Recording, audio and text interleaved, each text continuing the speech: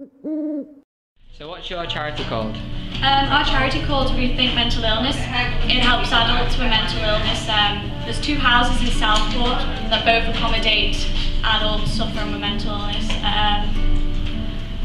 Basically, we're going to raise money to get equipment that they need, entertainment like pool tables and stuff like that. And next Wednesday, we're going to go down there and do the gardening in one of the houses. So, you know, when the adults are sitting there, at least they have something, you know, like a nice garden to sit into, or they can look out and see a nice garden, because, you know, I think, you know, it'd be a lovely thing for them.